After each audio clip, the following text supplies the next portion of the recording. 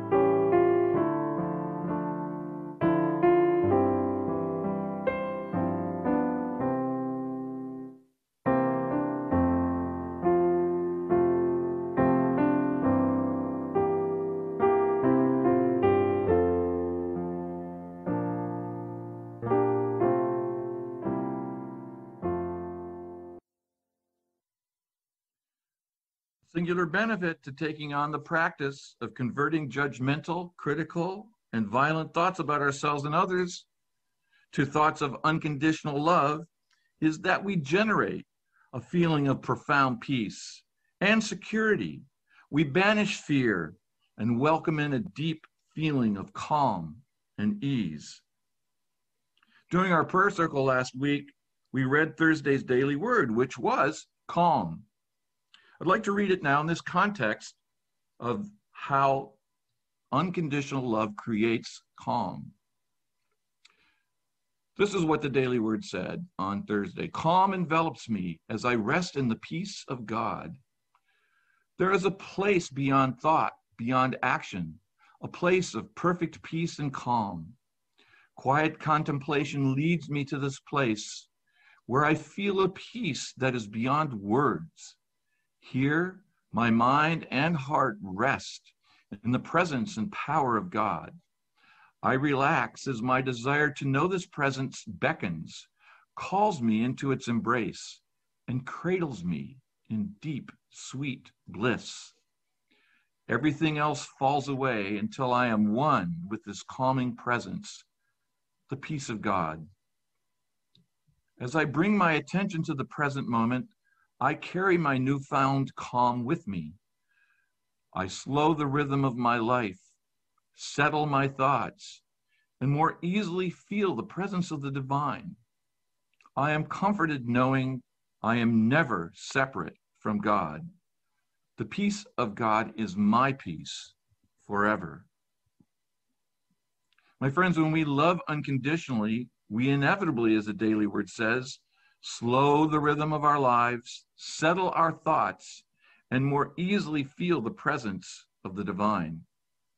We find ourselves dwelling in this place of perfect peace and calm. And what could be sweeter? Now, reading this daily word put me in mind of the Rumi poem that talks about that place beyond thought, beyond action. Some of us know this poem as The Field, but it's actually part of a longer poem called A Great Wagon. The wagon in the title is the vehicle that brings us to consciousness of the indwelling, all-pervasive presence of God and only God. If you're not familiar with Rumi, I highly recommend you check him out. He is the 13th century Sufi version of Charles and Myrtle Fillmore. Like our co-founders, he was a great spiritual teacher. Now, he composed tens of thousands of verses, all celebrating the identity of the human with the divine, acknowledging the same truth that we proclaim, that there is only one presence, one power, one love, active in ourselves and in the universe. One of his more famous poems is the one I'd like to share with us today. I won't read it in its entirety, for it's too long, but you can find it online by searching for it by its title, A Great Wagon. The section I will read demonstrates a tender compassion for the human condition, for the challenges of error consciousness, and for the utter peace and joy that show up when we finally decide to let go and let God. These are his words. Today, like every other day, we wake up empty and frightened. Don't open the door to the study and begin reading. Take down a musical instrument. Let the beauty we love be what we do. There are hundreds of ways to kneel and kiss the ground. Out beyond ideas of wrongdoing and right doing, there is a field. I'll meet you there. When the soul lies down in that grass, the world is too full to talk about. Ideas, language, even the words each other don't make any sense. The breeze at dawn has secrets to tell you. Don't go back to sleep. You must ask for what you really want. Don't go back to sleep. People are going back and forth across the door sill where the two worlds touch. The door is round and open. Don't go back to sleep. Now, there's much to unpack in these few verses that Rumi shares with us.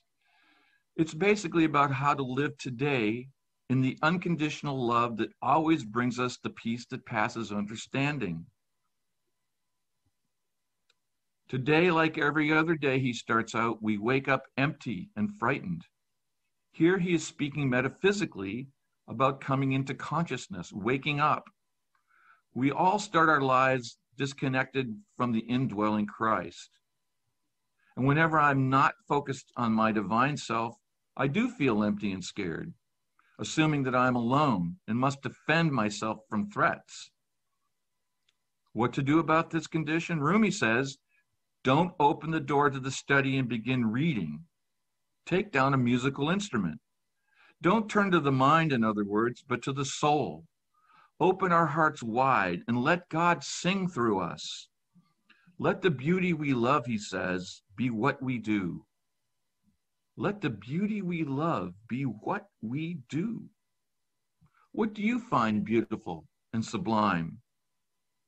Can you let the sense of wonder and joy you find in this be the guiding energy of your life? Out beyond ideas of wrongdoing and right doing, there is a field. I'll meet you there. When the soul lies down in that grass, the world is too full to talk about. Ideas, language, even the words each other don't make any sense. Beyond thoughts of judgments and conditions is this state of mind and heart where the human of us can simply relax. When we surrender those ideas of wrongdoing and right doing, we meet up with the God of ourselves. When we ignore our thoughts, we enter a realm too full to talk about, a realm of unconditional love, joy, peace, health, serenity. This field Rumi is talking about is where we find the wonder of our being. But stay awake, he reminds us. Our human conditioning is always seeking to put us back to sleep, to remove our focus on the divine of ourselves and get back down and dirty with the conditions and circumstances of life and death. There's nothing wrong with this, but as he says, the breeze at dawn has secrets to tell you. Don't go back to sleep. You must ask for what you really want. Don't go back to sleep. The breeze at dawn here is the refreshing wonder and ecstasy we feel when we awaken to the splendor and the unconditional love of the indwelling Christ. It has secrets to tell us if only we stay awake and concentrate on listening. It is all up to us to say yes or to say no. Just as Jesus tells us so many times, you must ask for what you want. Deep in our hearts, we know what we really want, but we must ask in order to receive, seek so that we may find, knock so that the door will be open to us. Rumi concludes this part of his poem by observing that people are going back and forth across the doorsill where the two worlds touch. Don't go back to sleep. In other words, we are always confronted with experiences of the divine and experiences of the human. We must stay awake in consciousness to experience these two as the same thing, as the universal substance, as the universal expression of divine love. So contemplating all these things, my friends, my intention in my life right here, right now, as I share with you, is to dwell wide awake in this one world with its two aspects.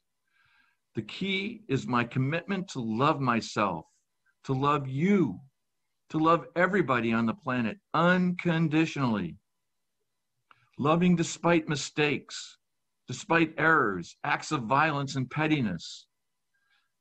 Loving in spite of all these things brings me, as the Daily Word says, to this place beyond thought, beyond action, a place of perfect peace and calm. It takes us all to the field, as Rumi says, beyond ideas of right doing or wrongdoing. Do you want this to be your field, your peace, your experience today, and for the rest of your life? Then let us commit ourselves to the discipline of noticing any thoughts of wrongdoing and right doing and letting them go.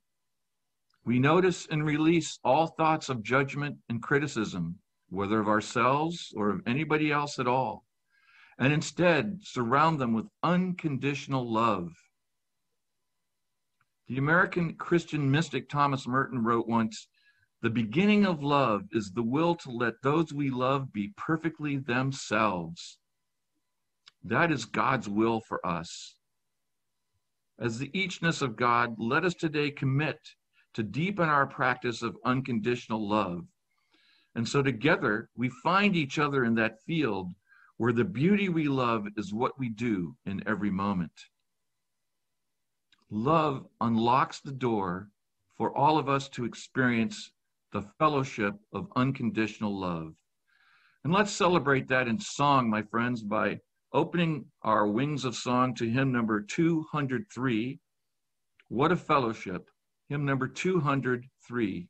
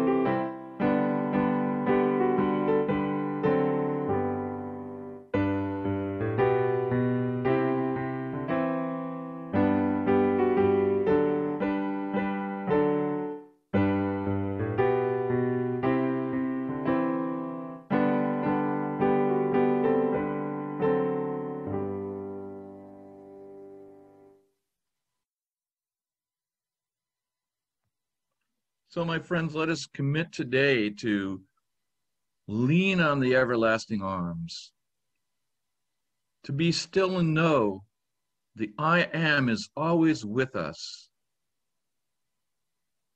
thrilling us with unconditional love, acceptance, joy, embrace. With God within me, I love myself unconditionally.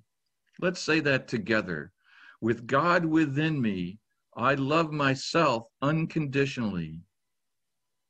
And with God within me, I love you unconditionally. Together. And with God within me, I love you unconditionally. And my friends, when we commit to this unconditional love, starting with ourselves and spreading out to the entire world, we meet each other in a field beyond ideas of right doing and wrong doing, where words are no longer necessary, where only peace dwells infinitely, and we celebrate this peace and love with each other, safe and secure in the everlasting arms of a loving, infinitely patient, and perfectly content God. So for this peace that passes understanding, through the activity of love, we say, thank you, God. Thank you, God. Amen.